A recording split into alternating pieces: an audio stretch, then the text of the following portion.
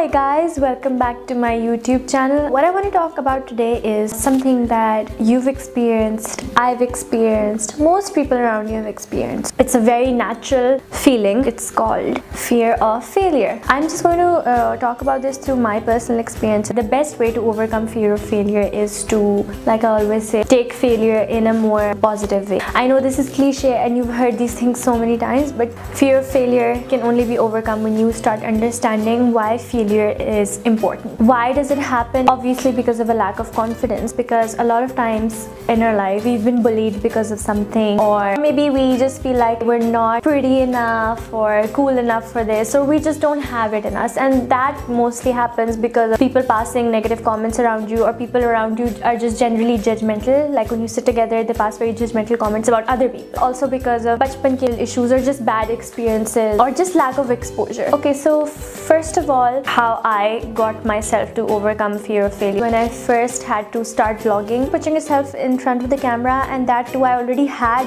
10k people following me, so putting myself in front of the camera, either making a complete idiot out of myself or actually being able to do it, it was a very risky thing. But then I thought about it like this, which I think you should do. Every time you're about to do something and you feel like you might fail, ask yourself, what's the worst that could happen? Okay, people might judge you, people might laugh at you, and then what? They'll get over it in a couple of days. So what? It will happen. People do forget. Everything becomes history at one point. And the good thing about life is it moves on. Every day is a chance to redeem yourself. You can learn. But the thing is that you can't quit dreaming because you are afraid of failing. The other thing that I want to say is that failure, it is something that is going to happen. Nobody in this world has not experienced failure. But I'll tell you, failure is a good thing. Failure means trial and error. So you try, you fail, try something else. If you're not going to try, you'll never know what actually supposed to be doing. So if you think you want to sing, act, or dance, or be a debater, or just want to maybe, raise your hand in class and answer the question, but you might be too afraid that it's wrong, then just know that when you're going to ask a question in class or give the wrong answer in your class, you will get something out of it. You will get your correct answer. So you just have to remind yourself that failure is not a bad thing, and you kind of have to put it in your head. Failure is inevitable and it's going to happen, but it is what is eventually going to help you achieve your dream. It's kind of like failure is what actually leads you to success. The first thing I said was that you could, tell yourself what's the worst that could happen. So another thing you can do is to reframe or reorganize your goals. So our problem is that we have very dramatic goals for ourselves. For example, when I first started, I did not have a goal of being a big YouTuber one day. What my goal was that if even one person is able to take something good out of my Snapchat videos and stories, my objective will be achieved. And that's how I started, one person at a time. I wanted to change the way people think, so I kept that as my goal. The good thing about that is that when you have a big dream,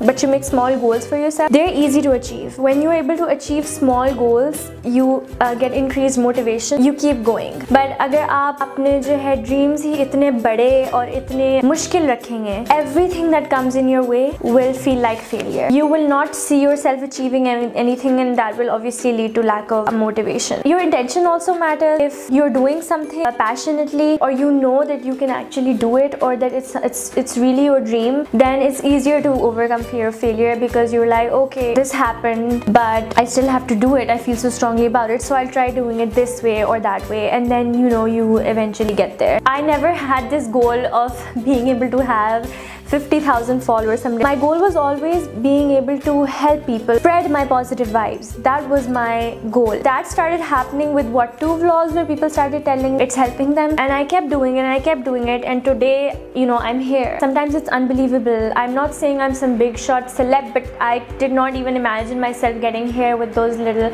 annoying Snapchat stories. If you're able to overcome fear of failure, you are bound to reach big places, because trust me, that's the one thing that's holding you back. We all have more potential than we realize. We think, yeah, okay, maybe we can do this, but I can never be that. But trust me, by doing small things, you get somewhere and you don't even realize how it happened. That's because you overcame your fear of failure. You learned from your mistakes. You always took failure as a lesson. But it's best to be very realistic about failure, that it will happen.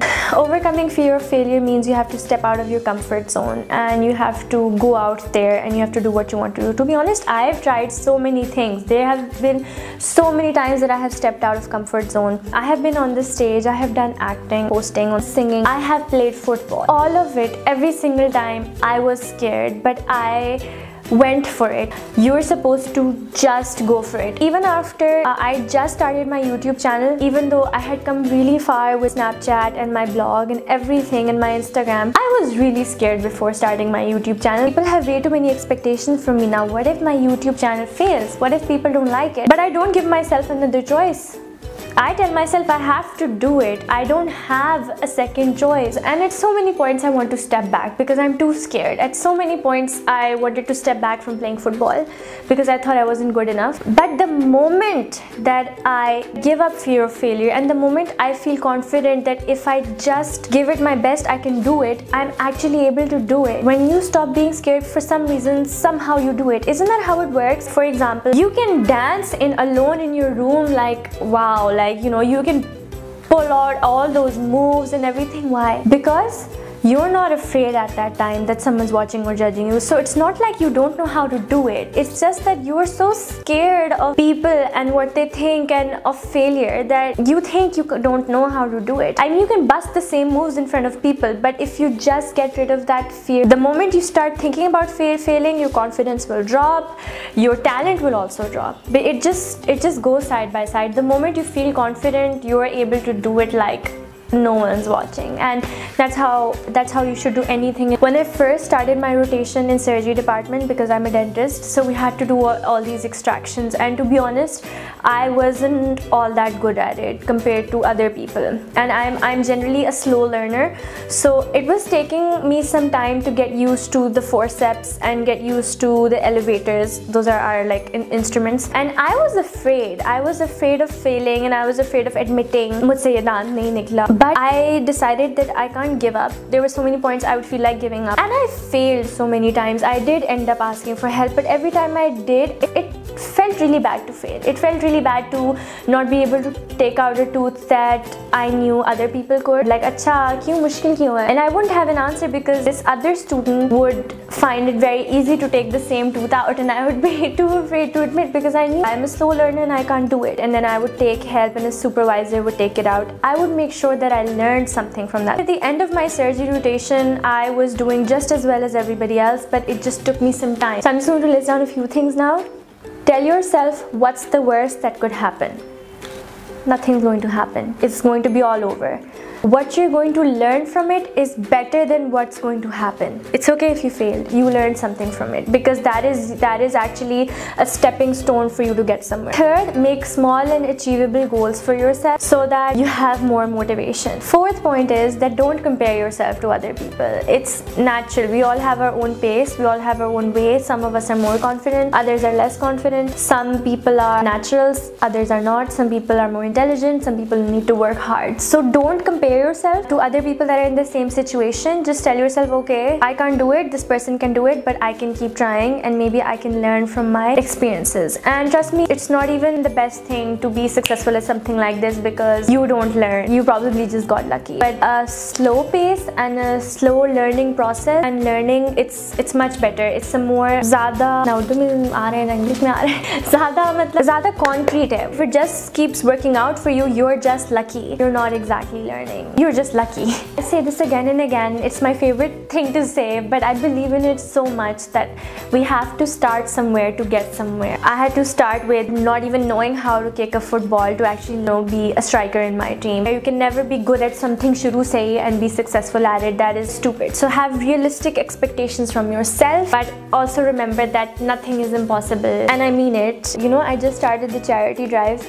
I was very scared if people are going to respond to me and if people are going to show up for my charity drive. I was scared, koi nahi aayega. Then I thought, just because I'm scared कि लोग नहीं आएंगे, मैं करूँ ही ना एक अच्छा काम. Isn't that wrong? Because I'm scared people won't show up, I won't even try doing this charity drive and it could turn into something so great. And then I just got such an overwhelming response. God will reward you if you have good intentions, and God will reward you if you work hard. So if you like this video, please give me a thumbs up. I really hope you got something out of it. Subscribe to my YouTube channel if you still haven't, and remember guys, positive vibes only.